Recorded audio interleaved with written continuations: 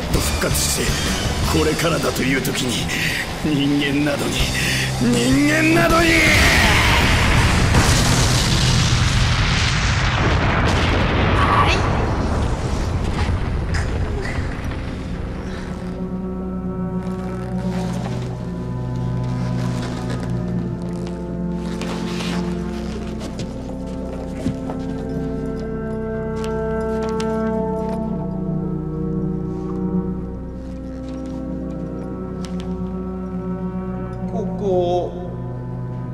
どこだき？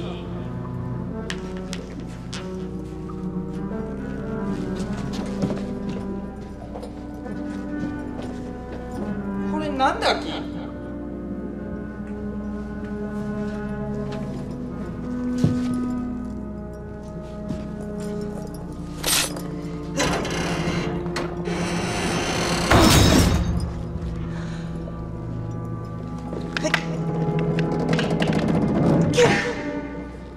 あれ？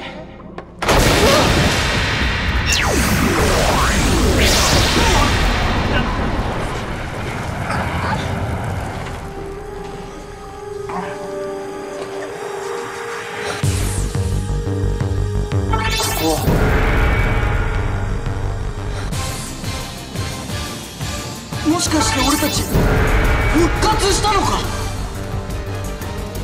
マジで？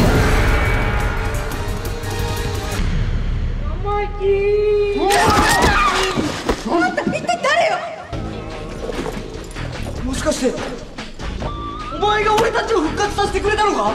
よくわからないけど多分そうだよ。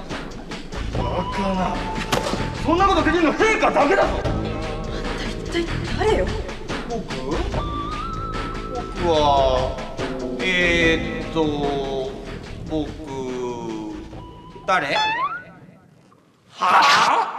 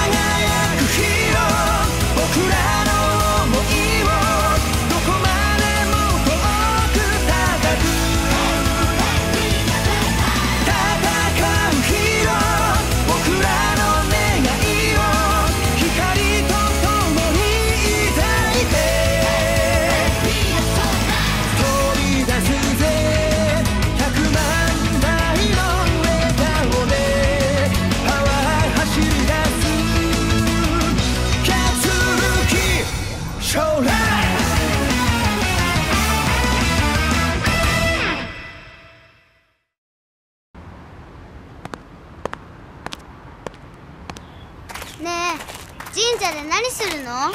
それはな、行ってからのお楽しみだ。もうさっきからそればっかり。ほら。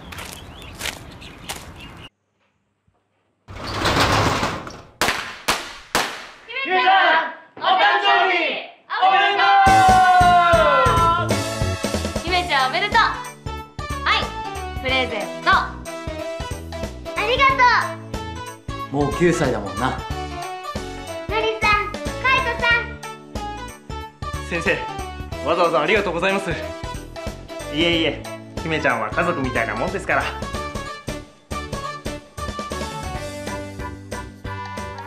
私からも。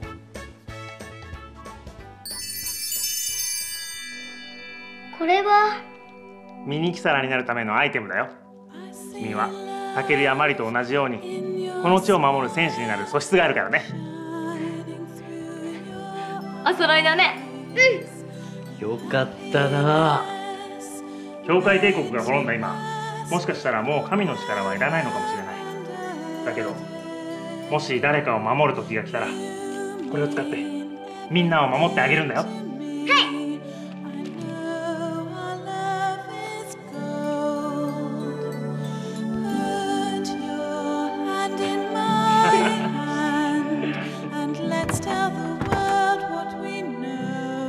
姫ちゃん、お誕生日おめでとう。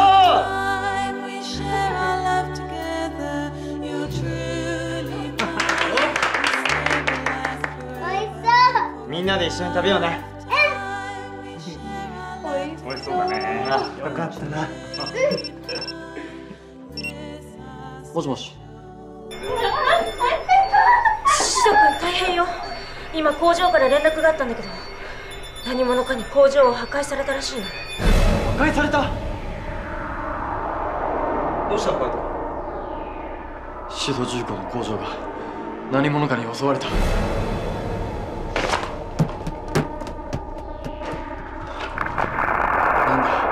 この悪意に満ちた気は。タケル、もしかして工場を襲ったの？ああ、マリ、行くぞ。待ってくれ、私も。お父さん、待って。あ、みんな、おい、ちょっとこれどうするんだい。よし、これである程度復活したな。まさか奥の部屋にみんなの魂が入った宝箱があったなんてね。陛下が万が一に備えていてくれたんだな。さすが陛下。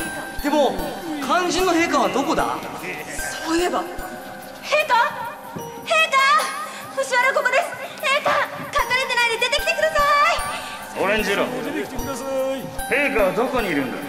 陛下の魂が入った宝箱があったはずだろ。もう分からない気づいたら僕ここにいただけなんだけど。何それ。てかその首に下げてる宝箱の鍵なんじゃないの？ひふみよ、5本もあるぞ。もしかしてその中のどれかが陛下の魂が入ってる宝箱の鍵なんじゃないの？だっておい、宝箱はどこにある？言えよ。痛いき、知らないき。ああ、もうキーキー言ってないで思い出しなさいよ。てか大体あんた名前なんて言うのよ。それも分からないわからないことばっかだな。よし、キーキー言ってるからお前の名前はたかしだ。待て、シャンクーがお前は名前を安易につけすぎだ。じゃあなんだ？この見た目だろ、この顔だろ、どう見てもレベッカだろ。どこがレベッカだよ。じゃあお前はなんて名前つけるんだよ。いや、この見た目この顔レベッカだな。一緒じゃねえか。てか普通に考えてキーキー言ってないからキッキーだろうが。お前顔いまいちだけど頭いいな。天才だ。やかましいわ。それより宝箱はどこにあんのよ。だからどうなってんだ。すげえ。これって木更津の地図よね。この黒く光ってるところはなんだ？鍵に地図に目印。もしかしてそこに陛下の魂が入った宝箱だ。そうよ、絶対そうよ。よく今3人揃ったな。なあ、喜ぶとこそこか。よし、陛下復活だ。早速回収に行くぞ。ちょっと待って。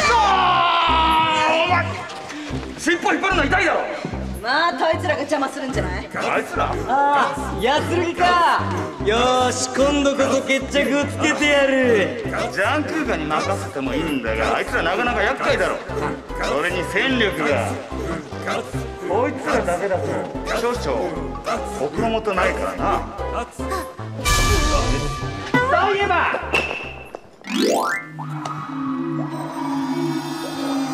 なんだこれ。回すのかな。回してみろ。ええ。お、缶バッジか。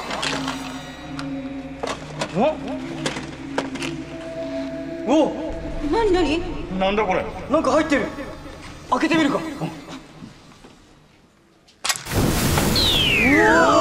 お。チラースフィア。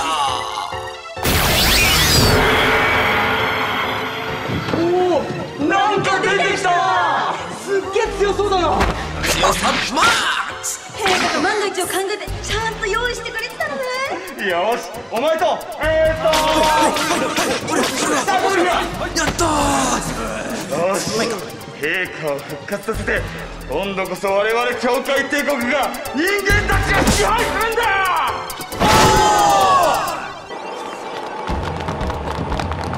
こっちだ。あっちだき。お前ら。じゃあもう見つかっちゃった。信じられん。一体どうやって復活したの？よくも工場。お前らが指導重工の工場を破壊したんだろ。おいそんなことしてねえよ。そうそう、さっき復活したばっかりなんだから。嘘をつくな。嘘じゃないっつうの。今は貴様らに構ってる暇などない。いただきます。お前たちやってしまえ。おいしいきー。おいしだマックス。お前ら、今はおやつの時間じゃないよ。ほら食べ。了解マックス。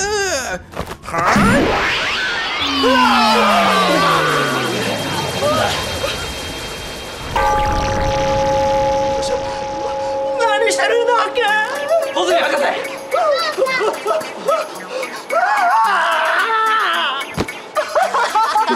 あのホズミが何してるんだっけだって。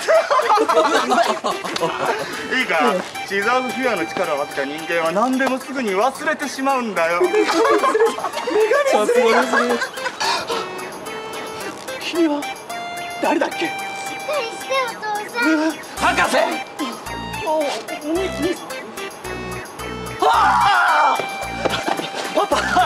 ママ元気。おじいちゃん腰大丈夫。お前と遊んでる暇ねえ。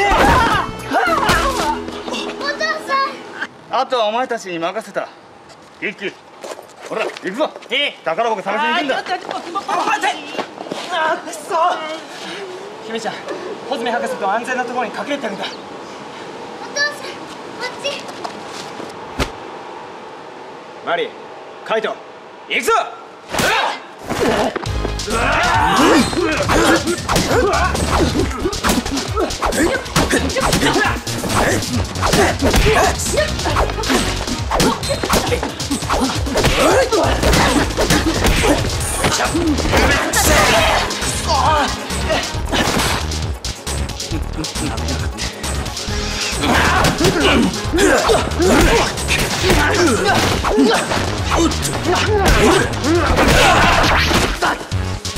どうした。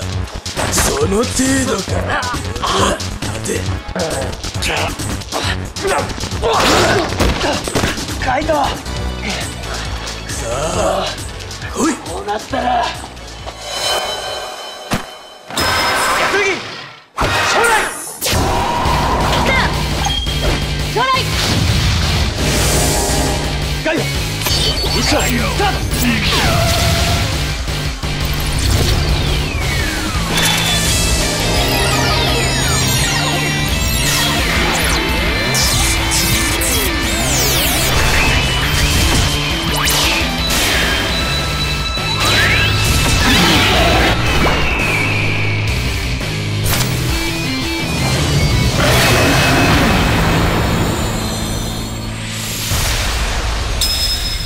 誇り高き戦士ヤツルギ参上。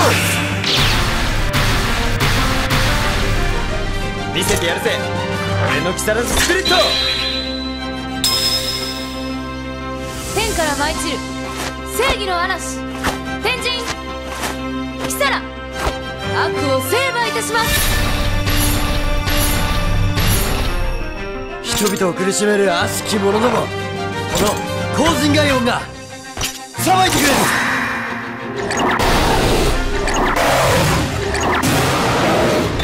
みんな行くぞ。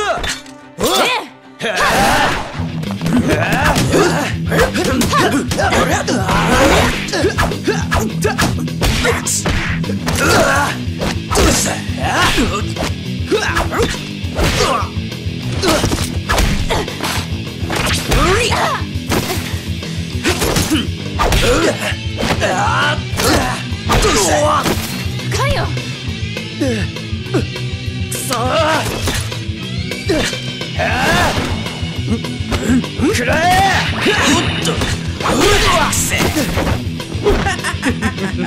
何人来てもいっそだマックス。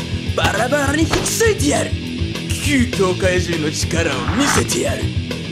こいつらかなり強いわ。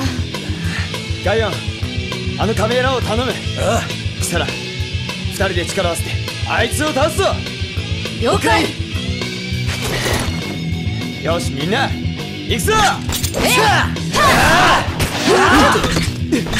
こっちでお前か。どう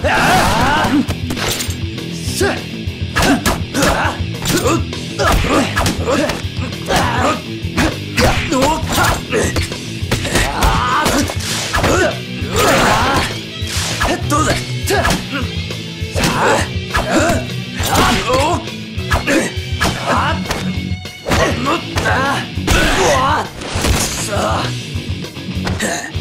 ざまあないな。やめやがって。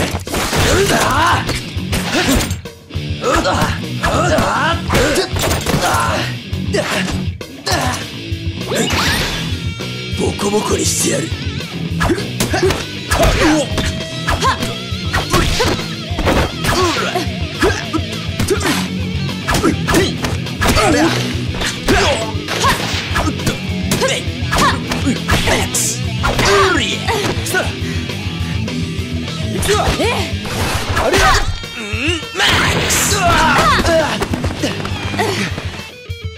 ざまみろマックス。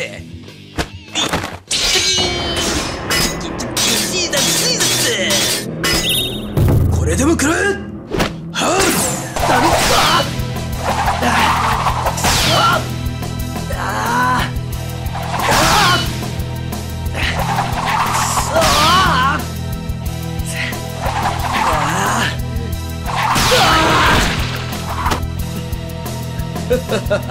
ざまあみろガイオ。くそ、やめやがって。あいつを撃ち落としてやる。ガイオン待った。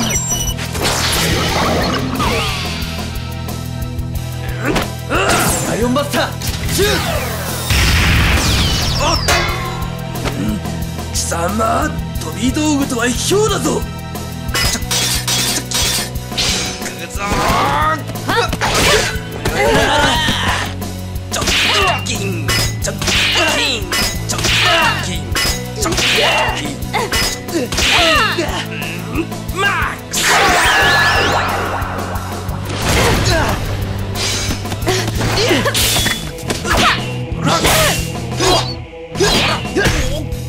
それ。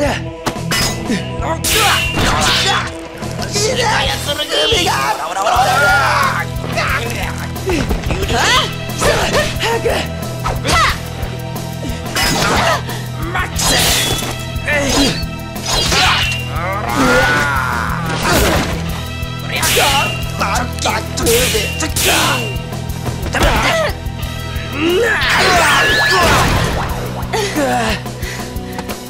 こいつの武器をなんとかしないと。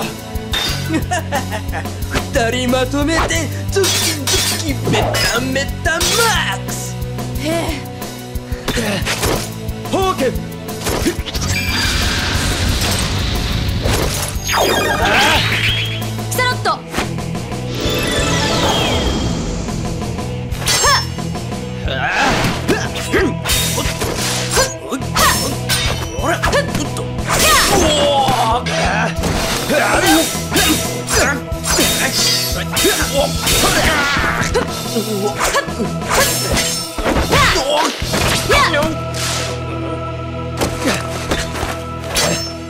そんなもの振り回して危ないマックス。行くぞー。うわっ、ガイオンセーバー。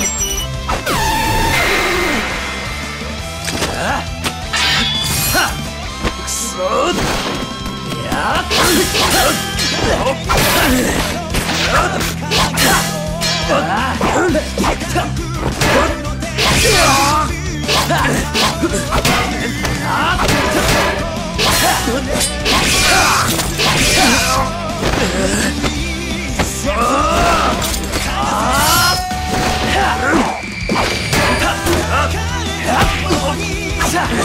よ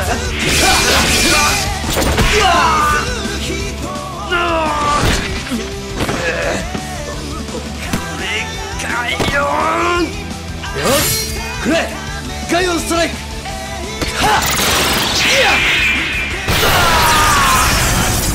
どうしてもやられた。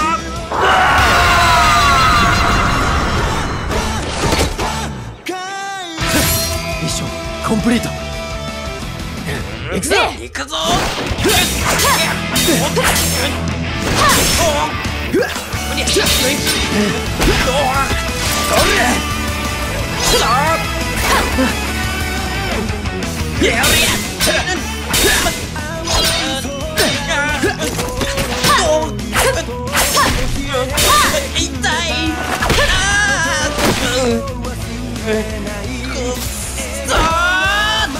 来るぞ。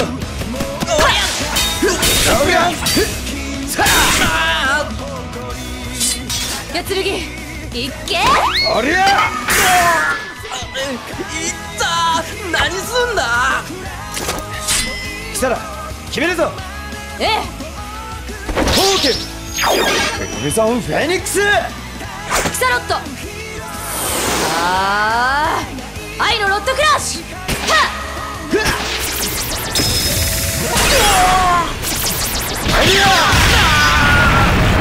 やられます。キンキン様。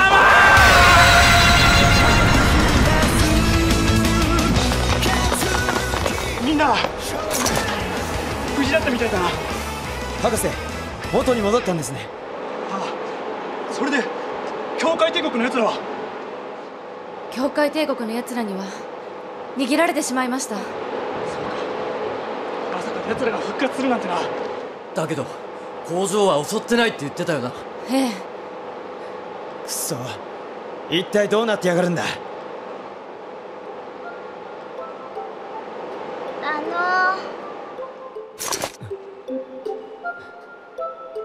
分かってるよ姫ちゃん。お家に帰って誕生日パーティーの続きをやろうな。宝箱葉っぱやないか。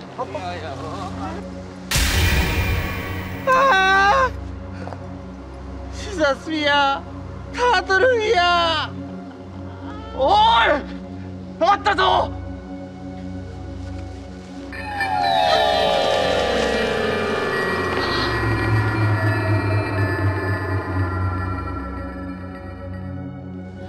早く開けて。ほら早くしろ。若時。よいしょ。よし。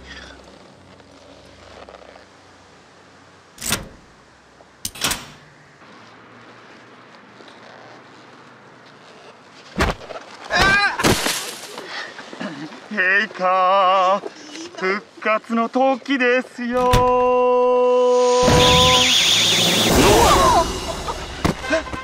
陛下は何も入ってねえぞ。ちょっとどうなってんのよ。僕にはわからない。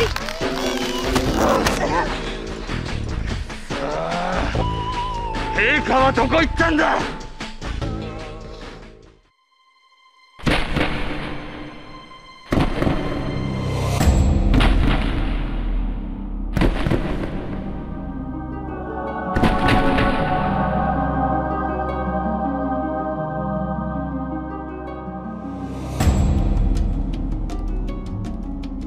許さんガイオン。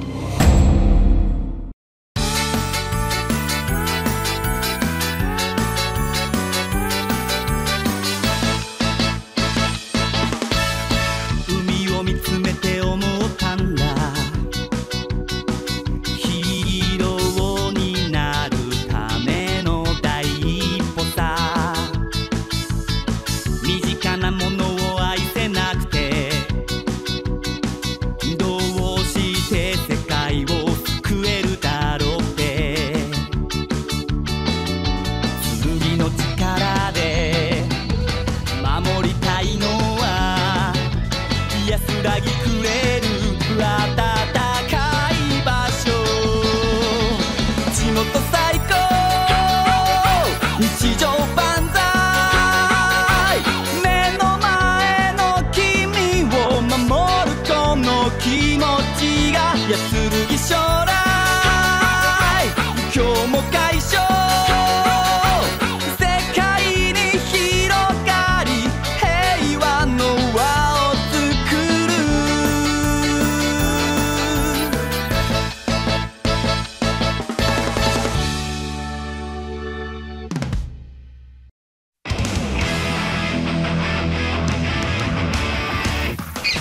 なんだよこれ、すげえな。この前破壊された工場の監視カメラの映像を詳しく調べてみた。ガイオン、工場が突然爆発して。どうして工場を襲ったの？おやすみ。気持ちいい。後